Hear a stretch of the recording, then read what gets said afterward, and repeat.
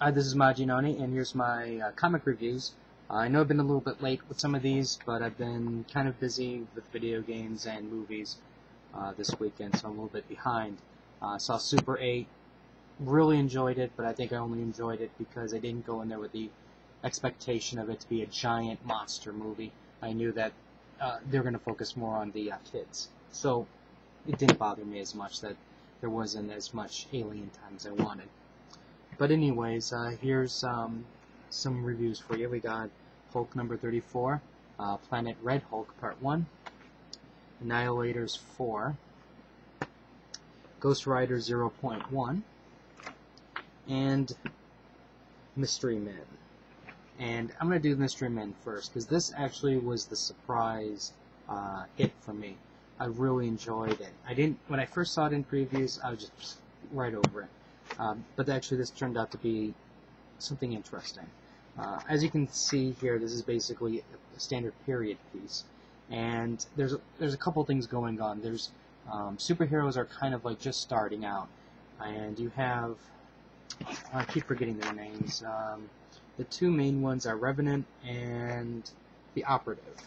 And the Operative is this guy here who kind of looks like Tony Stark. And he's like this really rich guy. He comes from a very wealthy family, and he basically dons a costume, as you can see here. And I guess you can say he's a Robin Hood. What he does is he steals from the rich, and he literally gives that money straight to the poor. Since this takes place during the Great Depression, there's people who, obviously are having their homes taken away and things like that.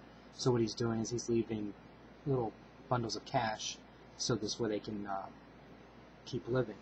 Now, while that's going on, there's this guy named the General here, and the General, as you can see here, is up to some black magic, no good. And what he's doing is he's basically trying to resurrect this ancient evil type thing. And basically, what's going on is he's giving enough sacrifices so this way he can get to reach his goals.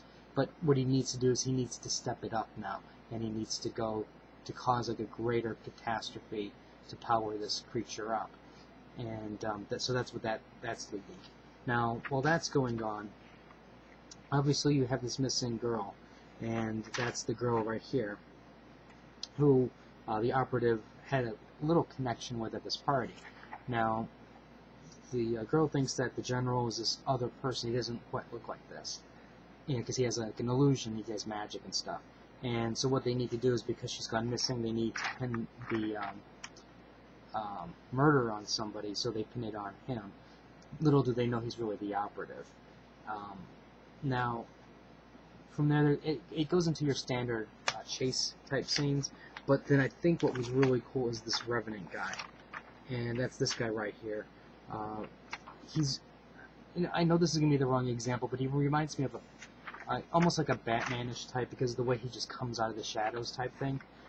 But this guy's got powers here, because like as you can see, he's able to catch a bullet in his hand. He obviously has some degree of strength, and he's got other powers. And he joins up with the Operative.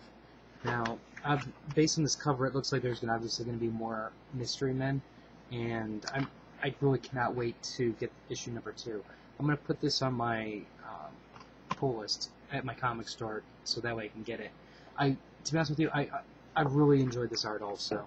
It's just, I don't know, like when you see like the big named artists, who are doing like the Hulk, Justice League, Superman, Spider-Man, things like that, it looks really nice. But when you see something like this where it's really stylized, and it really has this appearance of like this age, meaning it takes place in the Depression, this book just really stands out, and I really like it. And like I said, I really look forward to the next issue. Next issue is Ghost Rider 0.1. Now, obviously, Ghost Rider's having a new issue, new relaunch coming out.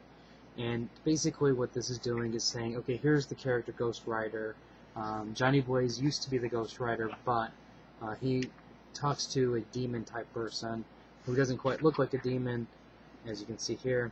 And he basically says this is how you break the curse. You need to ride, and basically you need to ride fast enough so the spirit of vengeance is stripped from you. And obviously the spirit of vengeance is going to go flying into another person.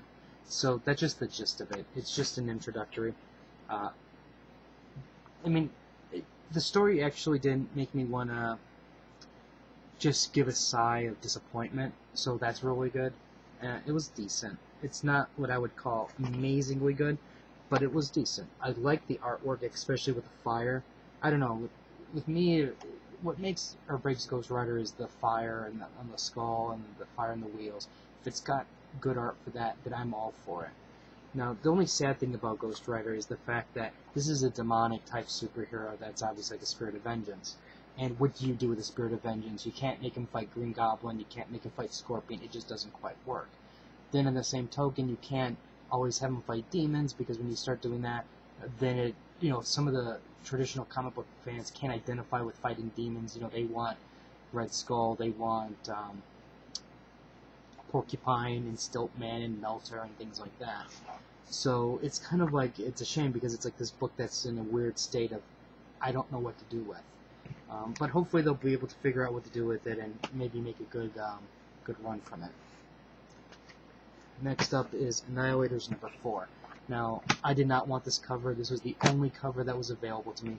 My comic store did not pull this book from me, and this is what I was stuck with, because this was the last copy. Now, keep in mind, this is the last copy on Wednesday at noon. I was shocked. I didn't think it was that popular. But anyways, this is the conclusion to the Annihilators Dire Wrath battle. You get a little background history of what's going on with this. Oh man, I'm having a bad day today. That doctor, whatever his name was, that's causing all the problems. And you get a nice little battle between Immortus and them and things.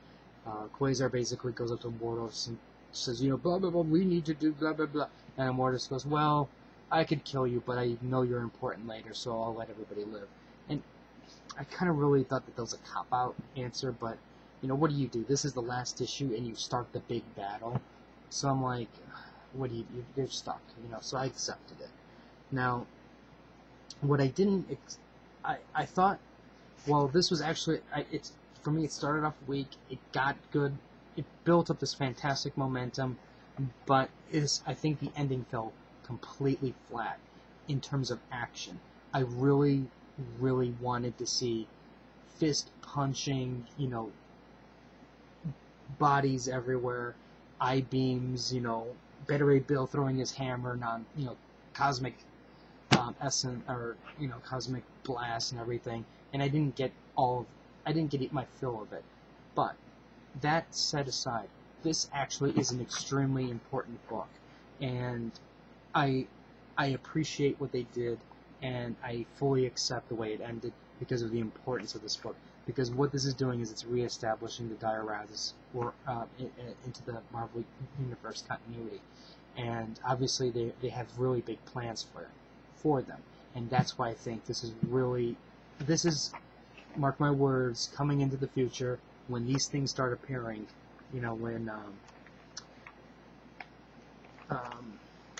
when these guys start appearing, you're gonna want to know why. Who are these people? This tells you why. This tells you who they are, why they are, where they came from, what their motivation is. If they get angry, you get the gist of why they're angry. But right now, they're kind of they're beaten dog right now. Just imagine a dog that's been hit by the master with a baseball bat for years, and finally the master's gone, and then he lets them outside, and you can imagine what the dog is like. Eventually that dog's going to be pissed off, and you're going to see trouble. But, so actually I really did, only because I understand the importance of this, I enjoyed it. But I just wanted Annihilator ass kicking, is what I wanted. And finally, Planet Red Hulk number 34. I got this on a whim, and I have to admit, I was really disappointed. And what I mean by I'm really disappointed is I just really want to know, did these guys, Parker and them, really, and the editors, have really no ideas on what to do? Because this is exactly Planet Hulk. You know, I understand that this is going to be a shorter series. I think it's like two issues or so. So it's in and out, but it's the same. You have Red Hulk going up to the spaceship to fix it. Oh, look what happens. A button accidentally gets pushed, and poosh, you know, the Red Hulk is transported to another world on the other side of the, the universe.